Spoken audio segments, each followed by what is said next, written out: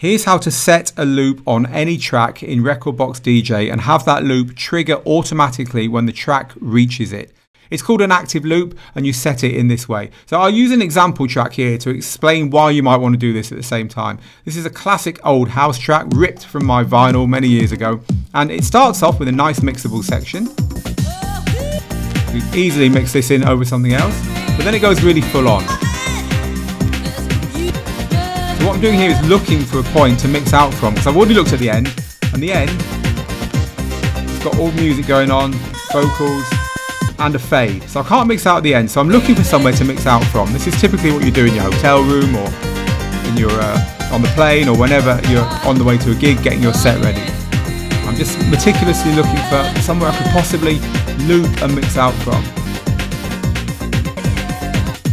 Oh look, there's some beats here. This is useful, this is really useful. There's a little section here with just beats. I could easily beat mix over the top of that into a new track.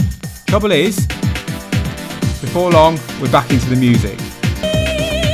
So this is my kind of gateway into the next track, just this little section here. So how good would it be to put a loop on that and have that trigger automatically every time I play this track? We're 4 minutes in, the track's kind of done its thing, right?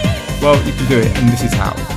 So here's our beat section starting. Let's set an 8-beat loop.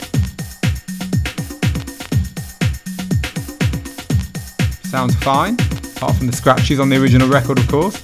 But there we go, there's an 8-beat loop. So we're going to assign that to a cue point. If your hot cues aren't showing here, you can select them from here. Select hot cue, assign it to a cue point. Now here's the key. This little arrow here in orange has got set active loop written by it, and that will set this loop as what's called the active loop, and the little arrow will go red. I've clicked it and there we go, it's gone red.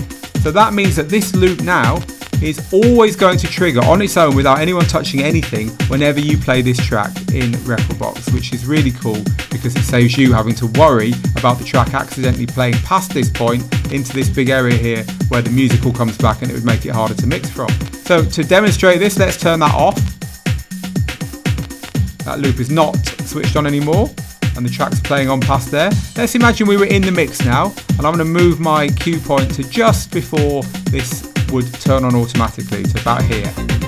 So we're in the mix, we're waiting on the other deck to mix something else in, and our track is playing up to the active loop. Remember, this is going to turn on automatically.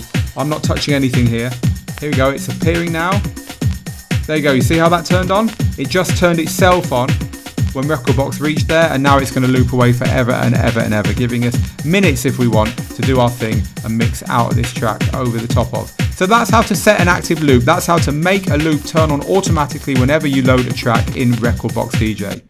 So if you've liked this, please like it, share, follow, do all those good things, and we'll see you again very soon for another tips and tricks here on Digital DJ Tips.